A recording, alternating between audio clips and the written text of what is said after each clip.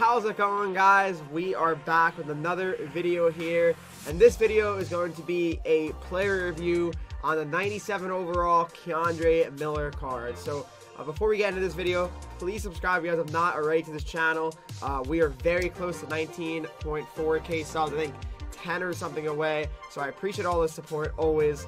And yeah, I mean, if you guys do enjoy it, please leave a like. If you want more content, you know, tell me what you want to see. Of course, I'm always looking to try to bring as many different things to the channel as possible. All right, so first of all, let's look at the card. All right, K'Andre Miller 97 overall edition.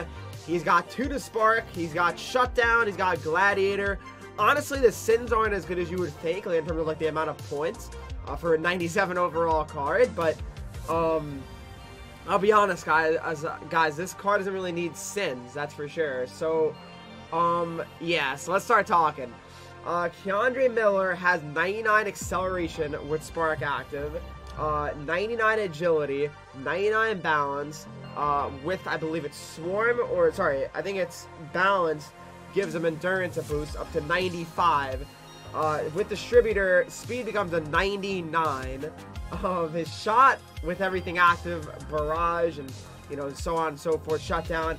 99 slap shot, that's for sure. 98 wrist shot accuracy. You know, let's be honest, what's the point of taking a wrist shot with this guy where you can just wind up for a slap shot and clap a bar down? I don't see why you would be doing wrist shots. But yeah, I mean, those are unbelievable shooting stats as well. His hands again, 99 everything. I mean, that's ridiculous. Defense is pretty much 99, like in every important attribute, right? Nice of body checking. 99 strength. His aggression is 93, but his durability is 99. Checking is 99.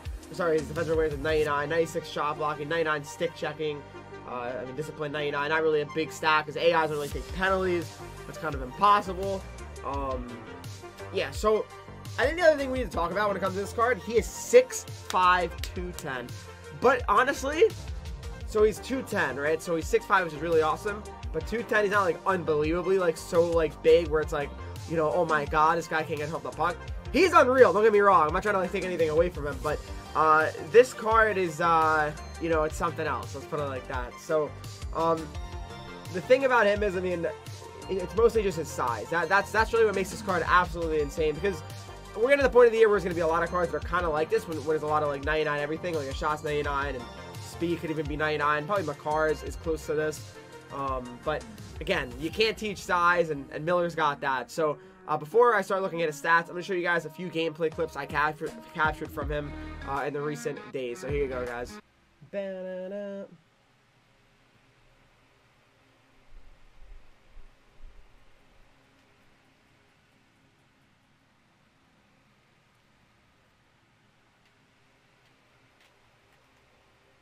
It's in! K'Andre Miller! That's what you get! Let's go! What's up, Wantless? Schmitty, how's it going? Da-da-da. That's what you get! I mean, that's...